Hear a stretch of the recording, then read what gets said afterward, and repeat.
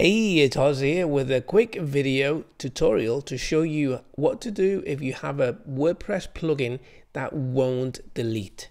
So this is something that's happening to me right now, and you can see that this is the plugin in question here, WP Smart Full Screen. If I click on delete, this is what you're probably experiencing. The thing says deleting and it shows 3 dots and it looks like it's doing something, but that will still say that half an hour from now. So the thing is not going to delete, full stop. Now, if this is happening to you, then I know exactly how you feel. It's frustrating, it's annoying, and you just want that plugin gone because you want things to be nice and efficient and clean. So let me show you how I deal with this. Okay, so this is FileZilla that you see on the screen. The first thing I'm going to do is I'm going to FTP up to my web hosting space. Then I'm going to navigate to the plugin directory and I'm going to find the offending plugins folder and I'm going to delete it. So I'll put a link to FileZilla and to a tutorial if you don't know how to use this tool, because I haven't actually made a tutorial for that. But FileZilla is a free tool and it's my FTP client of choice. Okay, so I'm already logged into my web hosting space. So I'm going to go to the public HTML. Then I'm going to go down to the WP contents folder. Then I'm going to go to the plugins folder. And here at the very top is the actual plugin that won't delete. So what I'm going to do is I'm going to right click on delete. Yes. Now let's flip back to the blog. And here I'm going to refresh. And it's gone. And that's fantastic. But that's only the first part. Now we need to clean up the database, because the fact is that plugins that you install and then uninstall usually leave tables in your database. And yes, those tables are no longer being accessed, but it all adds up to your database. It bloats your database and eventually it slows things down. So what I'm going to do next is I'm going to install a plugin that's going to enable me to look at those database tables. Now, I could go to my cPanel and log into phpMyAdmin and manually look at all the tables there and just delete the ones that I don't want. But I'm going to show you how to do this with a plugin, because that way you can do it all from your dashboard, from your WordPress dashboard, without actually having to use phpMyAdmin. Okay, so I'm going to click on Add New, and here we're going to type in DB Manager. This is one of my all-time favorite plugins. I have been using this for countless years. I do have a video on this plugin, on how I use it. It does a lot of things. So I will put a link to that video in the description. Check it out if you haven't used this plugin before, because it really is good. So you'll see on the panel here on your dashboard that you have a new section called database, and there are a lot of options there. I'm going to go to the one that says empty drop tables. Okay, now in this case, I'm going to tell you that the offending plugin that I just deleted via FTP, the tables had actually gone from the database, but for some reason the plugin wouldn't delete. So all I needed to do in that case was to FTP and delete the plugin. But most of the time, plugins that you do delete are going to leave data in your database.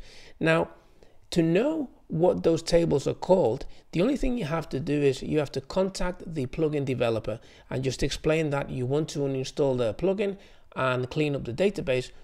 What are those tables called?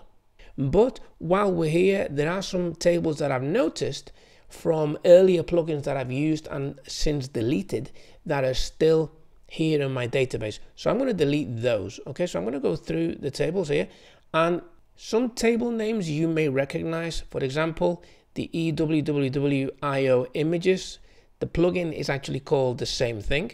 So that's easily recognizable. Now I have the IPGeoBlock plugin, which I no longer use on this website. So I'm going to select the drop radio button here from the right hand column. And it's the same for that and the same for that, because you can see that these three all belong to the IPGeoBlock plugin. Okay, now this one here, Ranky, this is also something that I no longer use on this blog, and this has four tables. So I've selected those, And these, I believe these are Thrive leads, the Thrive leads opt-in box, which I had on this blog. Now, these are things that I've used and tested in the past and done tutorials on and since deleted. And obviously doing this on a live blog is not the best thing to do. I should really have had a test blog from day one, but there you go. Okay, so it is what it is. Now, so there's a lot of tables there. You can see about 7 or 8 tables there, all from Thrive leads. And these have been in my database, bloating my database. And I haven't used this plugin for quite some time. Now, WF, this is WordFence. You can tell by the prefix. And let's see if there's anything else in here that I recognize. WordFence is a great plugin. It's a big plugin, and not surprisingly, it has a lot of tables. Now, I see that there are 2 tables there from the Yoast plugin, which I don't use on this blog. So, or rather, I should say, I no longer use on this blog. So now I have all the tables that I want to drop. And drop, by the way, is database speak for basically remove, blitz. You have 2 options. You can empty a table, which basically means exactly that. You're going to empty the table of the data that it has, but the table is going to remain in your database. Or you can drop the table, which actually means delete the whole thing. So I have quite a few selected there. So all I'm going to do is click on the empty and drop button. Now, before I do this, and this obviously should be common sense, back up your website and back up your database. Now, I use a plugin called All-in-One Migration to do this, and I have a tutorial showing you exactly how I do this with 1 click, and you can restore your website with 1 click as well. So I'll put a link to that in the description as well. Make sure you back up your database and your website first and download the backup files so you have them on your desktop, and then do this. And make sure that you're ticking the right tables, because if you tick the wrong table, then at worst, something really bad is going to screw up on your website.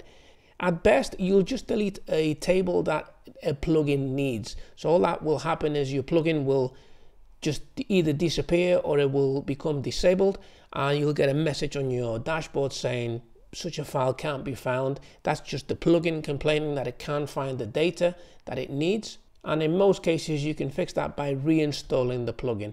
But, you know, at worst, as I say, you could delete something major and it just could be a bit of a setback. So there's nothing like being able to restore your website with 1 click. Anyway, so I've selected all the tables that I need to drop, or that I want to drop, and I'm going to click on empty drop. You get the old warning message here saying, are you sure you want to do this? Yes, let's do this. Okay, so all those tables have been dropped. There's quite a few there. So the first thing you want to do really is just go to the front of your website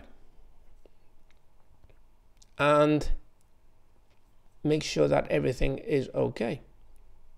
Okay, for a second there, things didn't look right there for a second, and I think it was just a caching problem, but yeah, everything looks fine. Everything looks like it should do. I'm going to click on blog and just make sure, yeah, everything's fine. Okay, so that is how you delete a pesky plugin from WordPress, a plugin that will not delete. Just to recap, you FTP using the FTP client of your choice. I like to use FileZilla because it's free and because it just works. And you FTP, you go to the plugin directory, you find the offending plugin, you find the folder for that plugin, you delete that, and that's part 1. And then you need to go to your database and see whether there are any tables remaining from that plugin and clean them up. If you don't know what those tables are called, or you can't really tell by looking at your database, just shoot the plugin developer. Well, don't shoot them. Shoot them an email is what I mean. Send them an email and just ask him. Just explain to him, hey, I wanna delete these tables. What am I looking for? What are they called? And as soon as you get a reply, then you know what to do. Use the WP DB Manager plugin. That will enable you to view all your tables. Just click the ones that you need to delete and hit delete after you've backed up your website and your database. Of course, you could do this manually and go to your cPanel and log in and use PHPMyAdmin to locate those tables and just drop them that way. But I think it's just easier to do from your WordPress dashboard using the plugin that I just showed you. I hope this helps you, and now you have the power to delete those pesky plugins that will not delete. I'll catch you, while you're here, please subscribe to the channel, and that way you can keep up to date with all the content, and I'll catch you in the next video.